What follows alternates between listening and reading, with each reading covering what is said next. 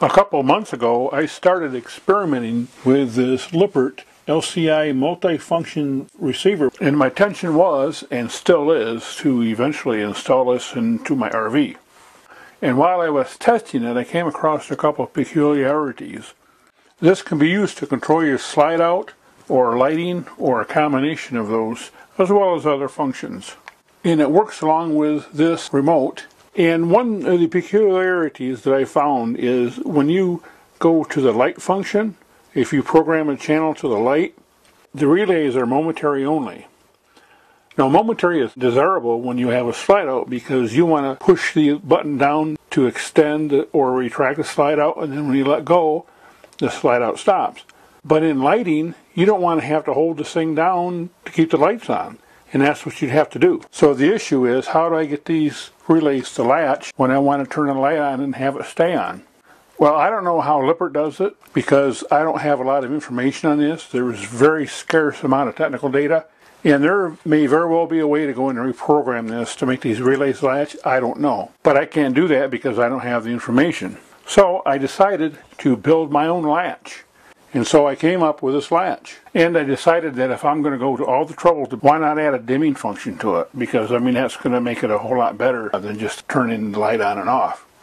And I call this my super dimmer because I found that not only does it work with this remote receiver, it also works fine by itself. And so I'm going to have a video just on this, on how to build this and use it in a standalone version. And also for the Linc receiver, I've built this box. And this is a relay controlled output, so you can use this for a light, or you can use it for a motor, or something like that. It has much of the same functionality, except that instead of having a dimmer output, it's just a dry set of relay contacts. And I suppose I could come up with other modules, and if there's enough interest in them, maybe I will. But for now, I'm concentrating on just these two modules. And in a future video, we'll install these in the RV. And as I developed this project, I came to realize I don't really even need the Lippert receiver at all. On Amazon and other places, you can buy these modules that consist of a 15-channel transmitter and 15 individual relay modules. And these relay modules can connect to the dimmer module that I just showed you, and each one can be independently controlled. And not only is there a 15 relay version, there's a 6 relay version, a 4 relay, and a 1 relay version.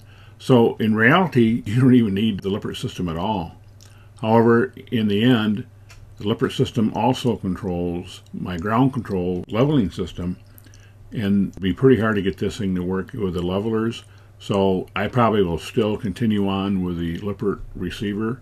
It's just that this would be a good alternative. So if you don't have a leveling system, or if you don't need to remote control your leveling system, you can make 2 or 3 of those dimmer modules, or how many you need to control all of your lights, and buy one of these systems, and you could have your own custom-built remote control system.